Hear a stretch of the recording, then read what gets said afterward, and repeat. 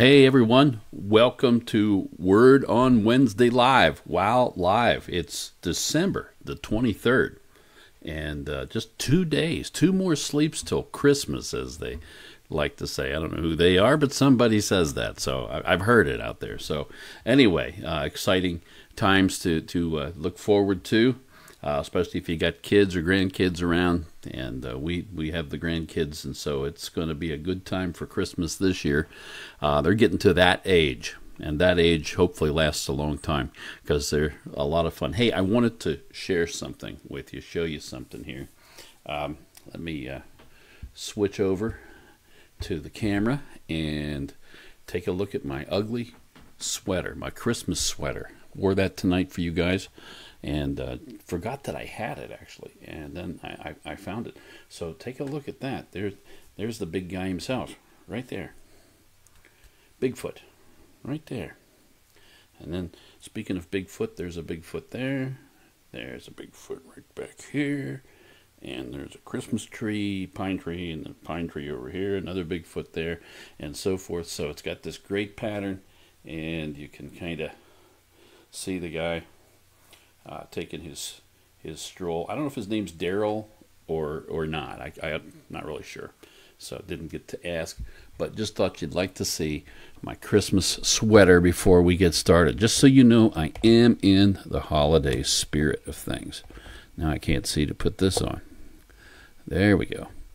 So you didn't need to see all that camera return. I could have done that with this screen up.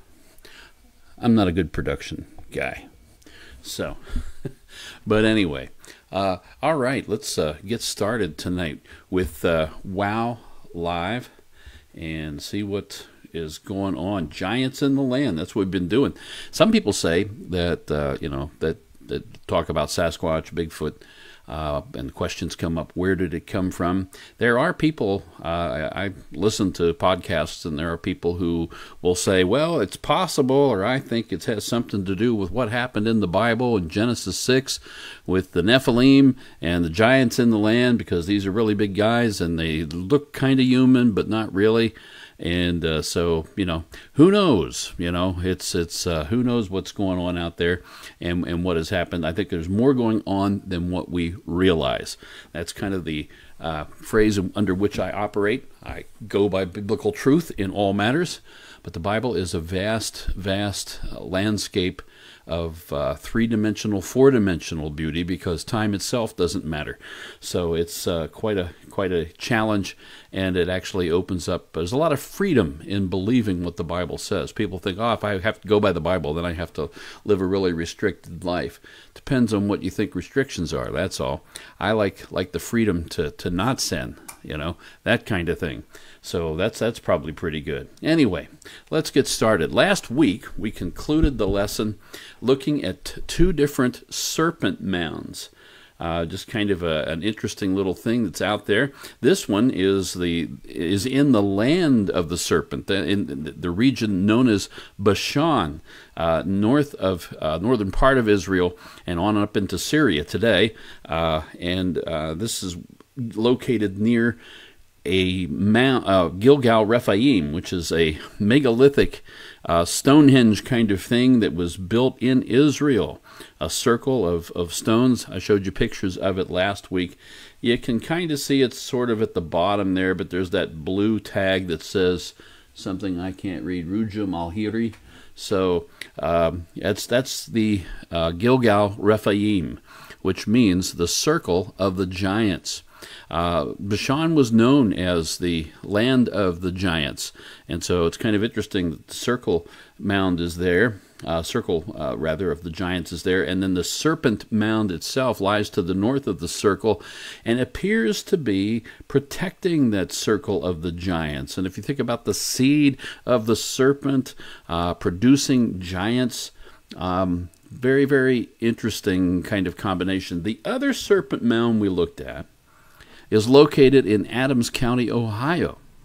Now, this mound depicts a writhing snake. It has a kind of a coiled tail at the end. You can sort of see it there at the top of the slide on the upper left. And it looks like down in the lower right there, that it's about to eat, the snake is about to eat what either appears to be an egg or possibly a seed. And when you think about the desire to stop or prevent, the yearning, the longing to prevent the seed of the woman from coming, because the seed of the woman is going to crush the serpent's head, right? The combined imagery of both those mounds is very interesting when you look at it through the lens of ancient prophecy that was laid out by the Creator himself in the very beginnings of Earth's history, right after man sinned in the garden. And God says to the serpent, Satan, also known as the Nakash, by the way, that's what the word translated as serpent is. It means the shining one, the word Nakash. And very interesting word, but I don't have time to go into it right now. But God says to the serpent, to the Nakash, to Satan, I will put enmity between you and the woman. There's going to be a wall of separation between you and between your seed and her seed, capital S. He, her seed, shall bruise your head, and you shall bruise his heel. I repeat this prophecy time and again just simply because I think it's so critical to understanding the way the rest of the Bible unfolds. There's a battle going on. And it's described right here, enmity. You're going to be enemies one of another, and there's going to be a battle for these human beings, all right? God addresses Satan here in this prophetic proclamation. Revelation 12:9 describes the casting out of the great dragon, that old serpent called the devil and Satan, which deceives the whole world. He was cast out into the earth, and his angels were cast out with him. In this Genesis prophecy, Genesis 3:15, war is being declared between the seed of the woman and the seed of the serpent. We've discussed how the seed of the woman, the virgin-born Son of God, Jesus Christ, has come to destroy Satan and his work. And we've considered together that Satan seeks to be like the Most High God. We've talked about how Satan and his seed, his progeny, tried to prevent the coming of the seed of the woman. And we've said that this is what led to rebellious sons of God, angelic beings, taking the daughters of men as wives for themselves with the point of corrupting the human seed in an effort to prevent the advent of the seed of the woman. Satan is trying to stop that right from the get-go, and he's doing all he can, and that's kind of what we're still covering here tonight. It really is the root of the Christmas story. It's not a mistake to have the nativity out there under Genesis 3:15. It's the reason the seed of the woman came. This planned corruption that Satan worked out gave birth to the Nephilim, the giants in the earth in those days, the days before the flood. And also to further efforts towards corrupting things after the flood, whenever the sons of God would go into the daughters of men and they would bear children to these rebels, these rebellious angel beings. We saw how giant clans, whole tribes of giants overran the land of Canaan during the 400 years that the Israelites were in bondage in Egypt. They overtook the promised land promised to Abraham, to Israel. The Nephilim were there, the Amorites, the Anakim, the Zamzamim, also known as the Zuzim, the Emim, and the Rephaim, giant clans. I believe the effort was being made to keep Israel out of her land, that the seed of the woman might somehow be prevented. However, during the conquest of Canaan under Joshua's leadership, the giant clans were routed from the promised land as God gave the Israelites victory after victory and drove them out. However, as Joshua 11:22 says, the Anakim remained in Gaza, in Gath, and in Ashdod, which are along the Mediterranean coastline there in Israel, close to Tyre and Sidon, just a little south of those places. The Phoenicians, the Philistines were over there. Later, Goliath of Gath, the nearly 10-foot tall champion of the Philistines, threatens the army of Israel. And God sends in David to take Goliath out. Goliath literally lost his head. Fascinating to think that Goliath's head represented the true seed of the serpent. the giants. That's the seed of the serpent. And that David was part of the bloodline to bring about the coming of the seed of the woman. When Christ returns, he will sit on the throne of his father David. That's proclaimed in Luke, actually, chapter 1, that the Father will give to your son, Mary, the throne of his father David, and of his kingdom there shall be no end. Gabriel tells Mary that in Luke chapter 1. We therefore see pictured here in this battle between David and Goliath, the very essence of that Genesis 3:15 prophecy, where the seed of the woman is going to crush the head of the serpent, just as David took off the head of the giant. A prophecy such as this one, this Genesis 3:15 prophecy, it tells us that there's a plan. Satan knew immediately there's a plan. Something's going to unfold. Bible prophecy. Bible prophecy is not someone seeing into the future with a crystal ball or something, or tea leaves or whatever, or looking at your palm, and then reporting back to you, hey, this is what I see coming. I predict that this event will take place in the future. No, Bible prophecy is this, folks. It's God telling us what his plans are, what he's going to do, combined with his amazing faithfulness to do whatever it is he's promised and whatever he's planned to do. Bible prophecy is therefore history that is being written in advance. Micah 5:2 says this, "But you, Bethlehem Ephratah, though you are little among the thousands of Judah, yet out of you shall come forth to me the one to be ruler in Israel, whose goings forth are from of old, from everlasting." Bethlehem means house of bread. Ephratah means fruitful. It sounds very much like a place of blessing, a place of sustenance. And certainly that's what the ruler who came out of there, the ruler of Israel, certainly brings blessing. He brings sustenance. He's the bread of life, right? We read in Genesis about the death of Jacob's wife Rachel. It says in Genesis 35:19 and 20, "So Rachel died and was buried on the way to Ephrath," that is Bethlehem. "And Jacob set a pillar on her grave, which is the pillar of Rachel's grave to this day." So Rachel's grave, Jacob's wife, his first wife, he married sisters there, but Rachel passed away giving birth to Benjamin. She died after a difficult labor, so he buried her near Bethlehem. The weeping prophet Jeremiah then gives reference to Rachel, lamenting over her children. Jeremiah 31:15, "Thus says the Lord, a voice was heard in Ramah, lamentations and bitter weeping, Rachel weeping for her children, refusing to be comforted for her children, because they are no more." In this poetic sense, Rachel is being used as a metaphor, as the mother of all of Israel, and she is weeping because her children are being carried into exile in Babylon. That's what's happening in Jeremiah's day, Jeremiah's time. But Rachel is buried in Bethlehem. And Matthew, therefore, uses this passage in another sense, in a prophetic sense, in his gospel. Chapter 2 of Matthew, verses 16 through 18. "Then Herod the king," the Idumean king, the one appointed rulership by Rome. "Then Herod, when he saw that he was deceived by the wise men, was exceedingly angry, and he sent forth and put to death all the male children who were in Bethlehem in all its districts, from 2 years old and under, according to the time which he had determined from the wise men.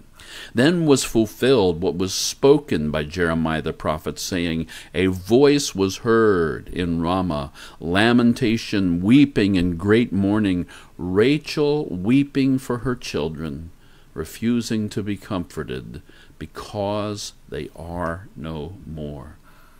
You know, the serpent Satan is the one who drives this direct assault on these poor, helpless women and their children, using a maniacal political appointee who feared for his illegitimate throne because of the announcement being made by travelers from the east who had come to worship the true king of the Jews, the new king of the Jews. An attempt by Satan in Bethlehem to yet again stop this seed of the woman from coming. There's no doubt in my mind that King Herod suffered under demonic influence, if not outright possession by demons, on this particular occasion. It was a horrid thing that he did, taking the life of innocent children. That still happens today, you know. Leaders in our country support the taking of the life of children. One aspect of the birth of Jesus which draws my attention is how often in the whole account, how often elements from the heavenly realm, both good elements and evil ones, how they manifest in this earthly realm in these supernatural ways. It's like whatever's happening over there when it gets active tends to bleed through into our own world. The intensity of spiritual warfare must have increased astronomically as it became more and more clear to the evil spiritual forces and the rulers of darkness that God the Son was about to enter our realm as a human being. It must have blown their minds to consider what was happening. Scrambling to start doing what they needed to do. In Bethlehem, children and their young mothers fell victim to the hellish madness of that hour. Think about this. Over the past year, you and I, our families and friends, we have endured some of the most bizarre human behavior that we have ever seen in our lifetimes. It's almost like the curtain is down, the gloves are off, the masks are taken off and then put on. As they tell us to put on, their own masks are revealed. Our faces are revealed. Do not fall for the lie that's designed to lull you into an apathetic stupor whenever you're told, oh, this is the new normal now. Don't believe that. Don't accept it. If there was ever a time when the war being fought behind the scenes in that spiritual realm, if there was ever a time that such a thing broke through that veil between the realms, between the spiritual realm and this one, and manifested then in weird and strange ways in our realm, this past year was certainly that time in my humble estimation. And to press that a little further, I don't really expect it to get much better. Every year, for many years, I've watched the movie It's a Wonderful Life at Christmas time. I can remember buying a VHS copy of the movie back in very high fidelity. Is that what I was doing with VHF? I'm not sure. VHS copy of the movie on video cassette tape back in 1986. Okay, you do the math there. It works out to like 34 years ago. And I've watched it ever since, just every year, at least once.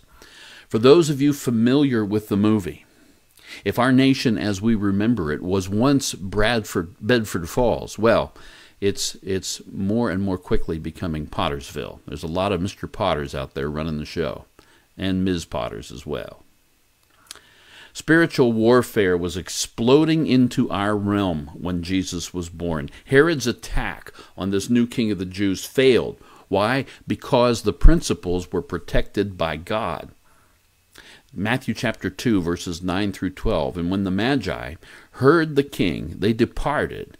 And behold, the star, which they had seen in the east, went before them till it came and stood over where the young child was. When they saw the star, they rejoiced with exceedingly great joy. And when they had come into the house, they saw the young child with Mary, his mother, and they fell down and they worshipped him. And when they had opened their treasures, they presented gifts to him, gold, frankincense, and myrrh. And then Then, being divinely warned in a dream that they should not return to Herod, they departed for their own country, another way. We'll get to the mystery of that star shortly. Undoubtedly, the Magi from the east were in Bethlehem on that particular time as a result of Bible prophecies which were part of their training that had been handed down the line to them for about 500 years, going back to the time when Daniel, the Hebrew prophet, took over the instruction of the Magi in Babylon and then later in Persia. You see, that was God working back then, at Daniel's time, doing prep work for this particular day when these wise men would find the child in that house. And the wise men, after finding the young child right where the star had led them, worshipped him, they gave him their gifts, and then they were warned in a dream to not return to Herod. And so they left for home a different way. A divine revelation from God through a dream to spare these men. And 3 times in Matthew's account, Joseph is given divine revelation by means of a dream. Don't be afraid to take Mary as your wife, Joseph, for the child she is carrying has been conceived of the Holy Spirit. Later, Joseph will learn that Herod has died, and therefore it's safe for him to leave Egypt and to return to Nazareth. But in this particular moment right here, when all this is happening in Bethlehem, or getting ready to happen, and Herod's troops are marching on the town, Joseph needs to save his family from Herod's soldiers. Now, when they had departed, behold, an angel of the Lord appeared to Joseph in a dream. Arise, take the young child and his mother, flee to Egypt, and stay there until I bring you word. For Herod will seek the young child to destroy him.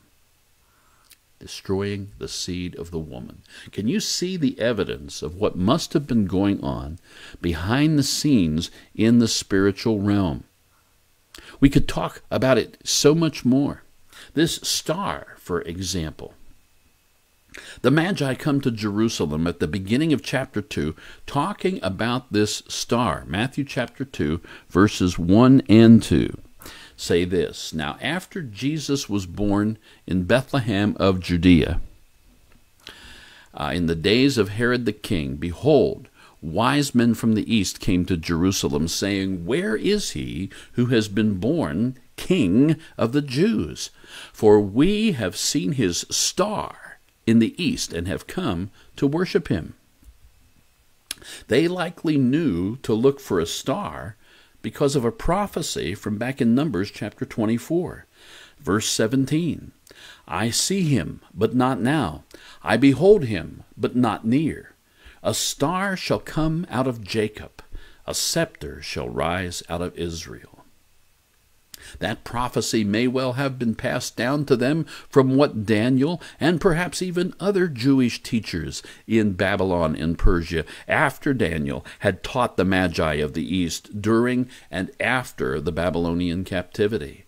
They had been taught the Messiah, the King of the Jews, was coming. And they'd been taught that a star would manifest, proclaiming he had come into the world. When Herod decided to kill the young male children of Bethlehem, Matthew tells us that he chose the age of 2 as the maximum age for the children in Bethlehem based upon what the Magi had told him about the time when this star had appeared to them. So the star had first shown up about 2 years before the Magi even arrived. We can suppose that the star appeared, its significance was assessed, plans to travel were made, and then undertaken, and this star was in the sky the entire time, for nearly 2 years. You name any comet you choose to name, any asteroid out there, or any planetary alignments, name any that lasts for 2 years, that shows up in our skies for 2 years solid. Let me save you the trouble. There are none. A couple of days ago, Jupiter and Saturn aligned on the night of the winter solstice, the 21st. We had a rainy night with clouds. Last time those two planets aligned on the winter solstice was about 800 years ago. If we didn't see it Monday night, we ain't going to see it. But the real star of Bethlehem was in the sky and visible for 2 years. No natural phenomena of the night sky can do that. See, folks, this was a unique celestial object, one of a kind, just like the king that it was proclaiming. Just like the Messiah it was announcing. One of a kind object. I believe it was created and designed specifically for the birth of Christ by God himself. A few moments ago, we read that the Magi followed the star until it came and stood over where the young child was. And when they saw the star, they rejoiced with exceedingly great joy. It's standing over where the young child was. And when they came into the house, they saw the young child. So it stopped over the house. The star moved until it stopped directly over the house. And the men on the ground knew that. They could tell that that's where it stopped. And it appeared in such a manner that the Magi knew which house to enter. We aren't told how they knew, really, other than just that the star was there and they knew. Did this star, in air quotes there, shine a beam of light on the house? Did it come down and hover directly over the house? We don't know. Big sign out there, there it is, this is the place. Big arrow pointing down. We don't know. Here's one for you. Think about this. If you stood in front of the house, okay, the star is over the house and you're coming up on it, and you saw the star in the air over the roof of the house, all right? And if you then walked around to the back of the house and still facing towards the house, now you're facing the opposite direction as what you were on the other side of the house, and you looked up above the roof, would you still see the star over the house? You get what I'm saying? By contrast, if you saw Jupiter and Saturn in the sky over your house lined up, and you walked around your house to the other side, you would now have to look away from your house. Your house would be to your back in order to still see Jupiter and Saturn, right?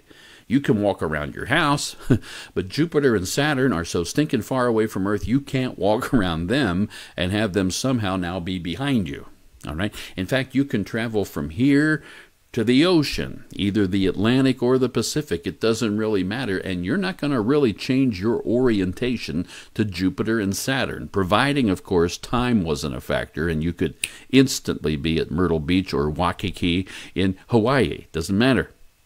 But this Star of Bethlehem sounds like it could get close enough to the house that you possibly could actually walk around to the other side of it. The idea being that if two magi, let's say, we're speculating, were approaching the star from opposite directions, they would both end up at the same house, even though they're walking toward each other. I don't know if this is exactly how it was. I'm just saying. But the way the text reads, it sounds like it was an object within our atmosphere that lit up brightly and guided them somehow. It's different. It's not a star in the conventional sense. It's not a planet. Some people were saying that Jupiter and Saturn aligning must have been the Star of Bethlehem. And they trace it all the way back to 7 BC or whenever. And they say, see, they were lined up then too. It must be the Star of Bethlehem. But Jupiter and Saturn don't act like the actual Star of Bethlehem acted according to the text in the Bible. Don't let science tell you what the Bible says, folks. Let the Bible tell you what the Bible says. Don't let science try to dictate, well, it must have been this. Doubt it. I just doubt it, at least in this case. Dr. Don DeYoung, he's a physicist. He's a Christian also. And he writes about this star in Matthew's gospel. He says this: two details in Matthew are of special interest. First, the text implies that only the Magi saw the star. That's interesting. No one else seems to have seen it. Comets, conjunctions, and exploding stars would be visible to everyone on earth.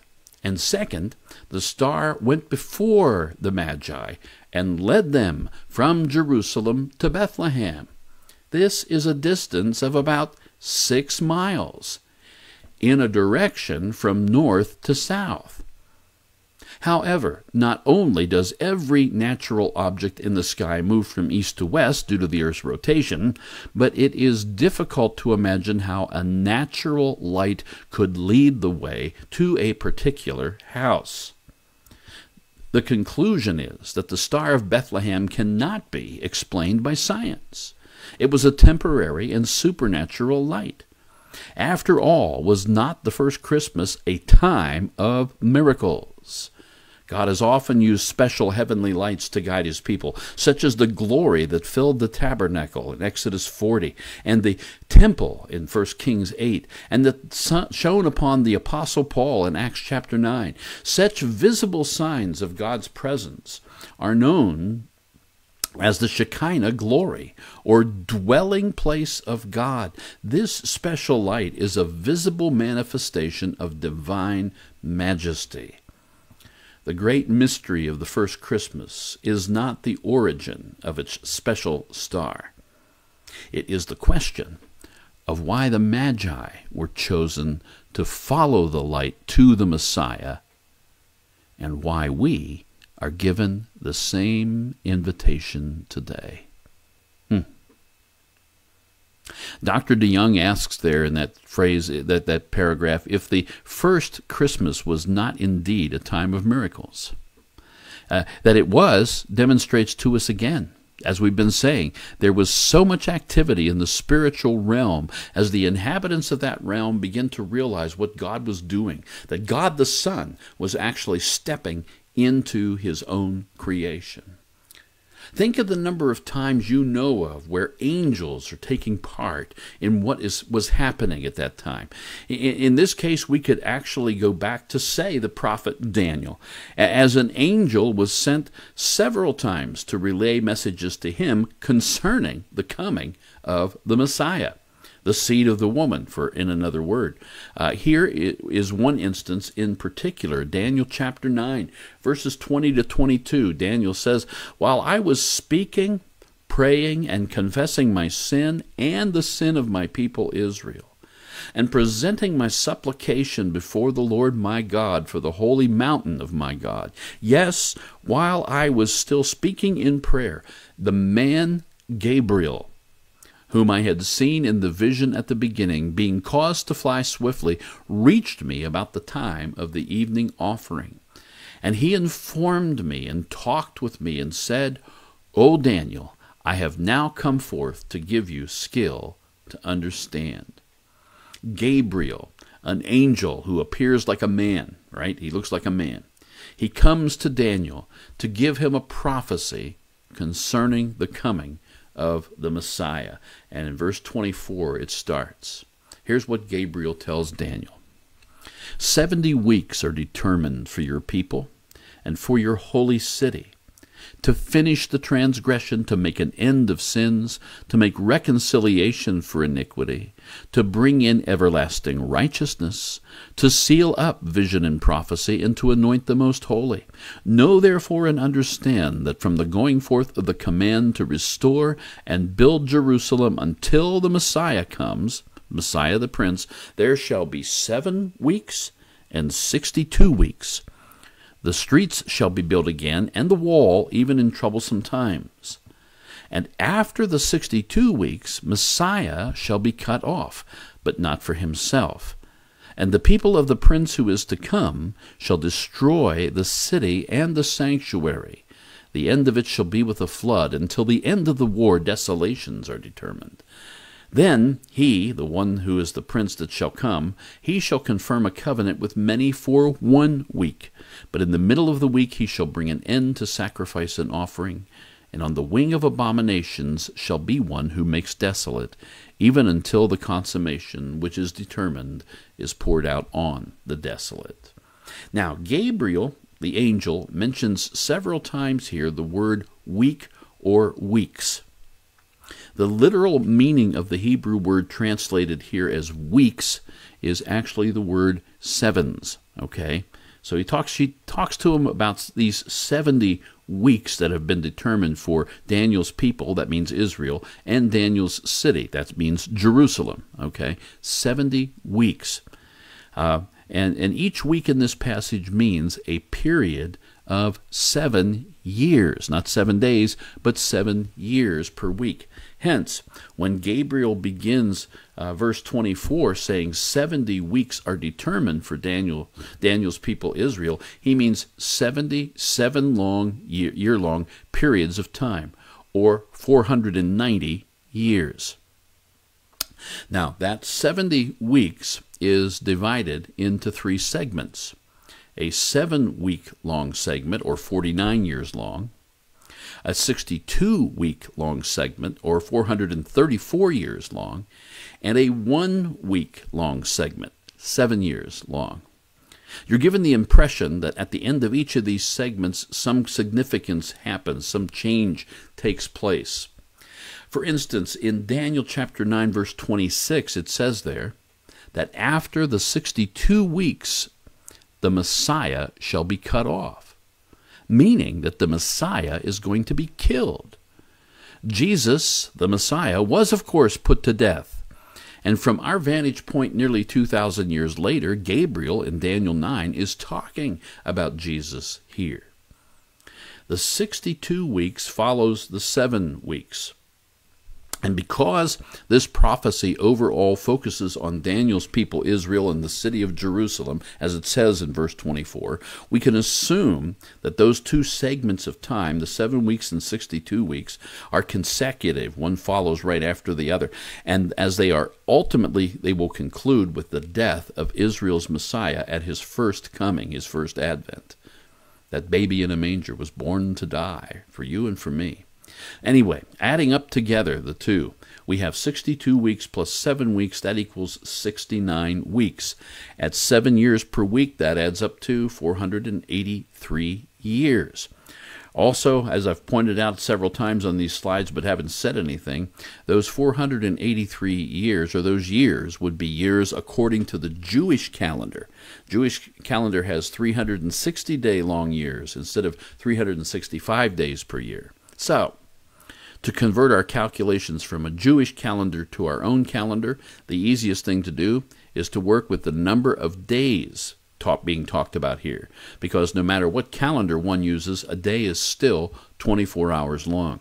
So, 483 years times 360 days per year in a Jewish year equals 173,880 days.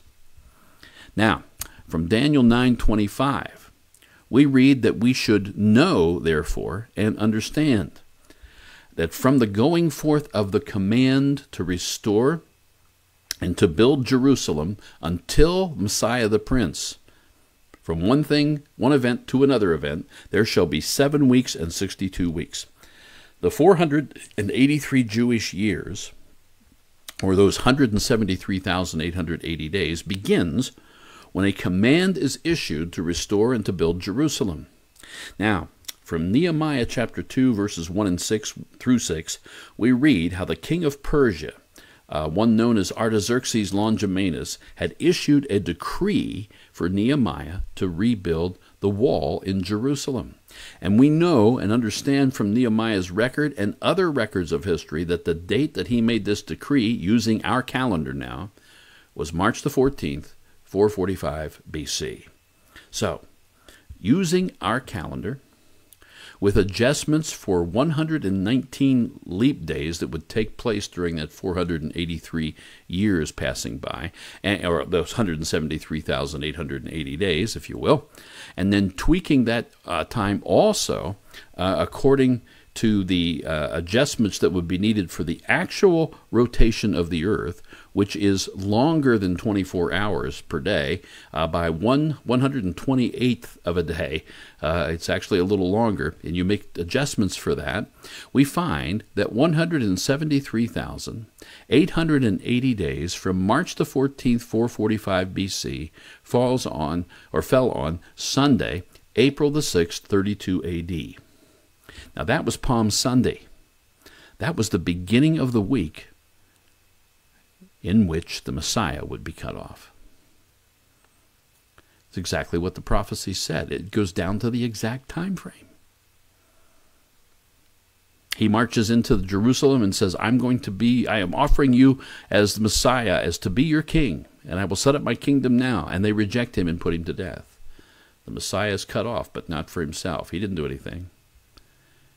He died because of other people's sins. I don't believe you necessarily have to follow all the math here to be amazed about the accuracy of the message that the angel Gabriel brought to Daniel on that day. Daniel and all the magi that he trained there in Babylon and Persia, east of Jerusalem, none of them may have known all the particulars that we can now factor in using hindsight like we can. But being that the Magi studied the skies, being that they knew the seasons, they knew their calendars, much more important to them than what we have today, they could have known with fair certainty the time frame within which the Messiah, the coming King of the Jews, would arise. To put it another way, the Magi alive around the time of Jesus' birth in Bethlehem would have been looking for his star to appear. They would have been looking for it. They knew the times that they were in. Revelation from God through dreams, revelation from God through prophecies, through angels appearing in the thwarting of the efforts made by the serpent Satan and the rulers of supernatural darkness to try and stop the Messiah, the seed of the woman, from coming, all together gives us numerous glimpses into this battle raging in the spiritual realm as God the Son came to earth as a baby in a manger. As I said before, you really do have to wonder, what did Satan know about all of this, and when did he know it? From the start of his corrupting of our original parents to sin and to rebel against their Creator, the serpent Satan knew that this seed of the woman who would destroy him, he knew that had been promised by God the Creator. Satan then knew that God had a plan to do away with him and with his works. Satan tried to counter this through the conception of the Nephilim, as we've read often from Genesis 6 in this study on giants. And these giants we're studying, they were corruptions of the human seed. That's what we're really talking about. When the boundary that God had established between the angelic realm and the human race was crossed. Now, if you're doubting that boundary, to consider this passage here from Psalm chapter 8, verse 4 and 5. What is man that you are mindful of him, and the Son of Man that you visit him? For you have made man a little lower than the angels. Involved in his own Nephilim countermeasure, Satan hadn't counted on the flood of judgment that was coming, destroying his seed while preserving the human seed that would lead to the seed of the woman. Everything rested upon a boat at that time. On the other side of the flood in time, some kind of rebellious angelic incursion must have occurred.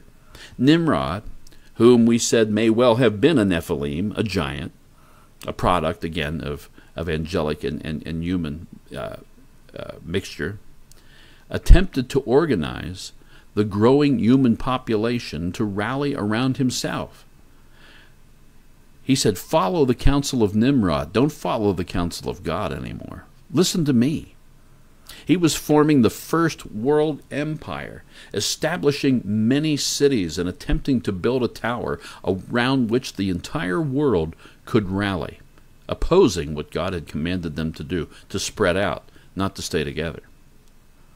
We can again see Satan's angle here. If having a one-world government was successful, it would be so much easier to prevent the seed of the woman from coming.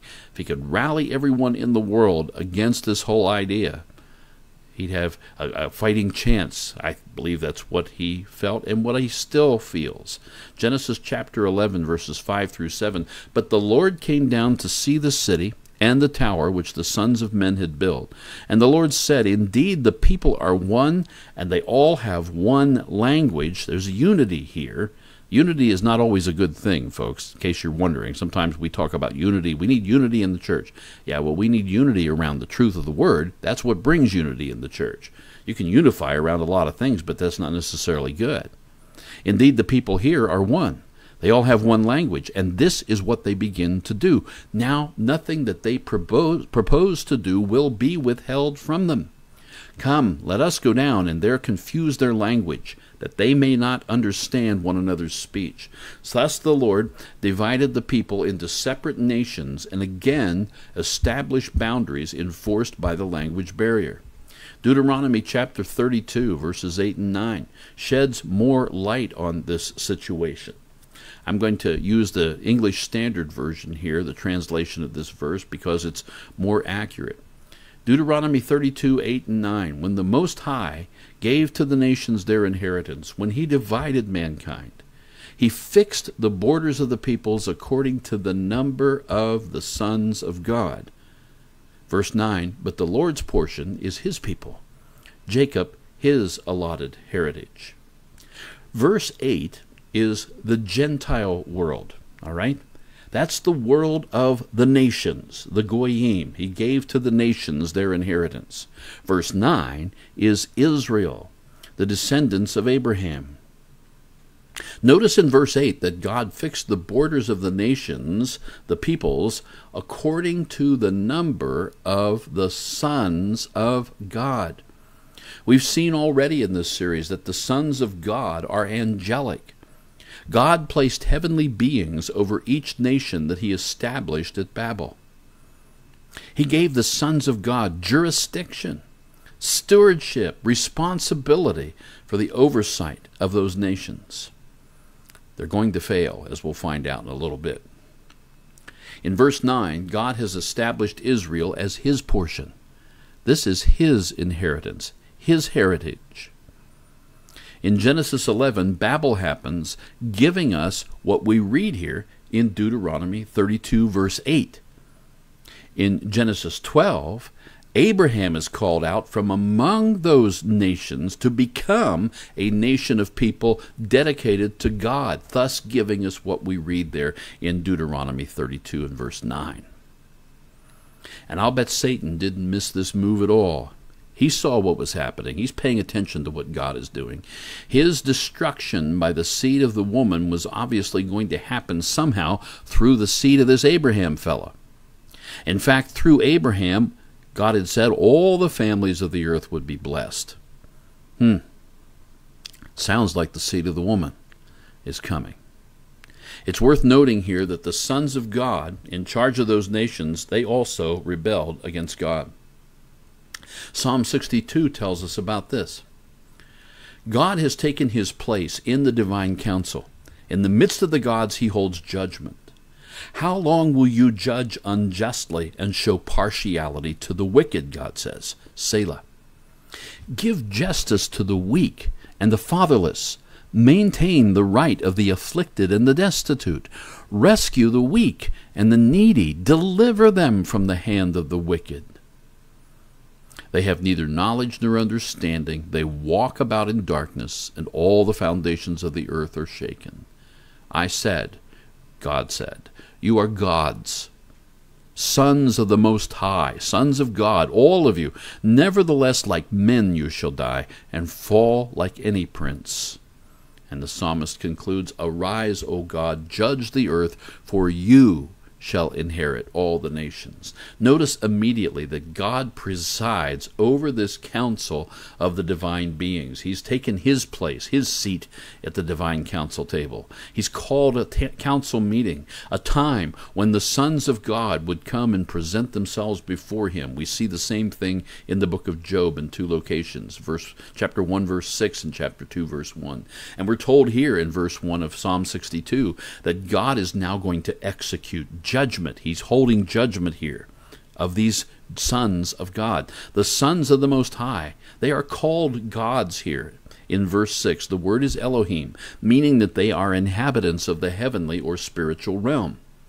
These sons of God were placed over the nations to direct the leaders of those nations to alleviate conditions in their lands, conditions that had arose because of sin, conditions of poverty and affliction. Look at what God says there in the verse there. Give justice to the weak and to the orphans, to the fatherless. Take care of the afflicted. Take care of the sick ones in your nations, and the poor in your nations, the destitute, and deliver them from those wicked people who are oppressing them. But these sons of God are actually in league with the wicked nation, the wicked leaders of these nations. God says, how long will you judge unjustly and show partiality to the wicked? This state of things in the nations of the world in the decades and centuries after Babel, this lays a foundation for these rebellious sons of God to become gods and goddesses themselves within these nations. See, this is where the ancient gods and goddesses that we hear about from mythologies and belief systems from all over the ancient world, this is where they have their spiritual roots, in this rebellion of the powers, the principalities, the rulers of the darkness of this world, and the spiritual wickedness in high places. This is where it starts. In verses 6 and 7, God therefore proclaims, you may well be gods. You might be divine beings from the day you were all created, but all of you are going to die like men. And the psalmist agrees with this judgment of God and praises God by saying that he will inherit the nations. Babel itself will be undone one day. There's one coming who will rule all the nations of the earth. Now, folks, you may be wondering why it is I'm sharing all these different things this evening right here before Christmas. But, folks, what I'm laying out for you here is the basic foundations and the events which underlie the spiritual war we are all in. And it is exactly why the ultimate holy and righteous strategy of God was to send God the Son to earth as a baby, to redeem everything. That is what we are celebrating and why we are worshiping him and coming to adore him. I bet you never thought that a verse in the book of Haggai in the Old Testament could be a Christmas verse. Look at this. Chapter 2, verses 6 and 7. For thus says the Lord of hosts, once more it is a little while, I will shake heaven and earth, the sea and dry land, and I will shake all nations, and they shall come to the desire of all nations, and I will fill this temple in Jerusalem with glory, says the Lord of hosts. Those who are weak, those who are fatherless and afflicted, ill and sick and destitute, they long for hope.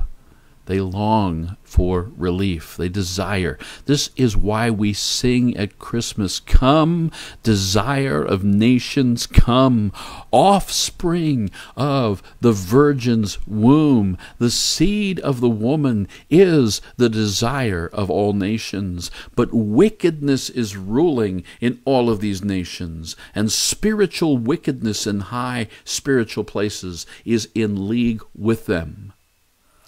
This is the foundation for what we read then in Psalm 2, and with this we'll close. Verses 1 through 3.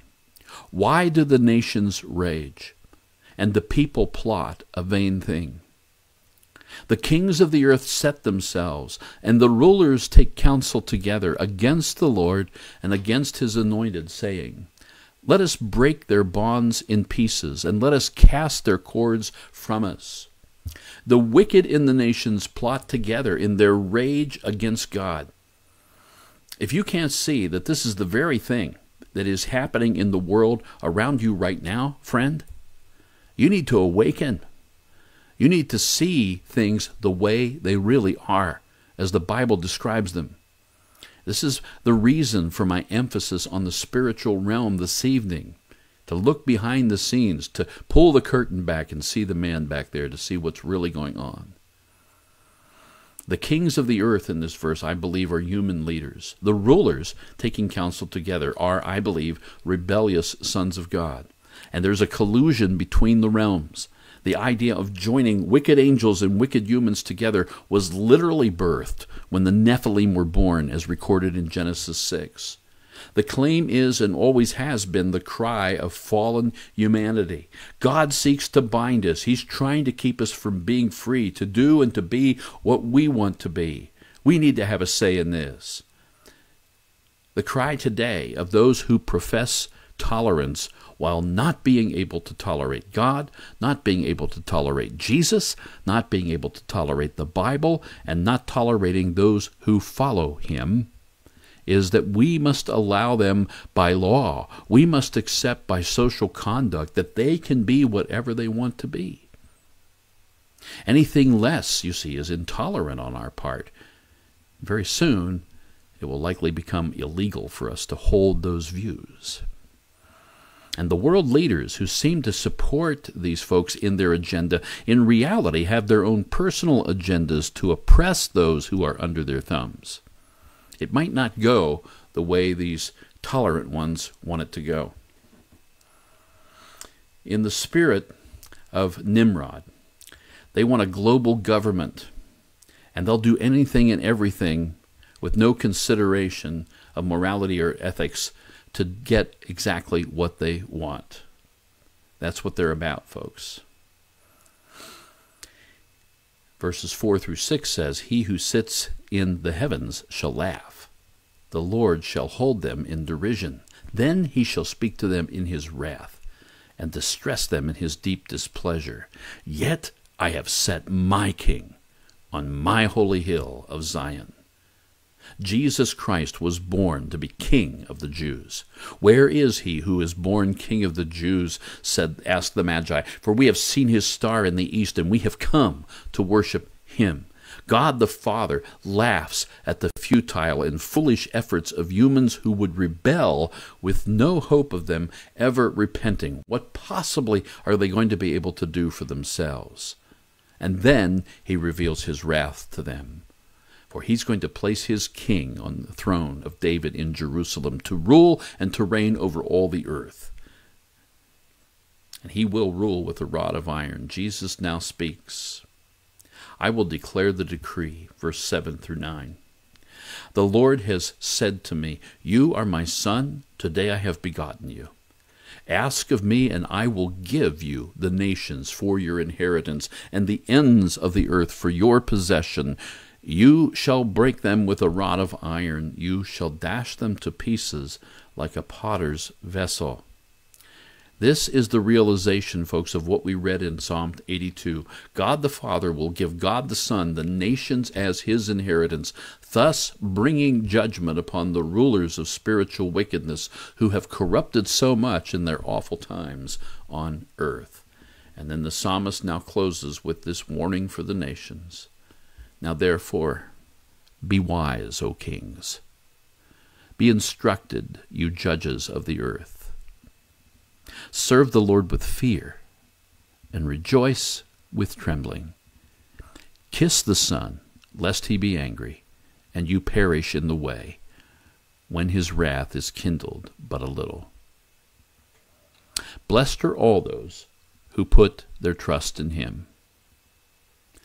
My hope and my prayer is that what I have shared this evening regarding the spiritual war underlying the very reason for Christmas has in some measure enlightened you and perhaps given you some more insight into why there was this offspring of the woman, a baby in a manger. for angels in heaven to proclaim and to praise, and for all the lowly among us on earth who come and adore and worship him. I'm going to go fetch my wife here, see if she'll come and say Merry Christmas to you all. Hang on.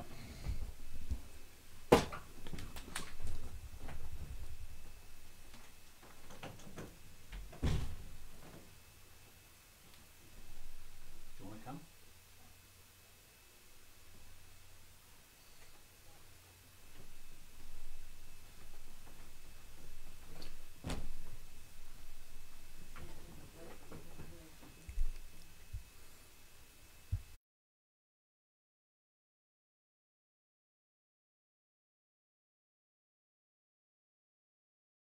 Let me get to the... I found her. Here I am. Merry Christmas, everyone. Merry Christmas. We love you all. Thank you so much for being a part of our lives and supporting us in so many ways. Yep. Thank you so much. God bless. Take care. Bye-bye. Bye. Brownie.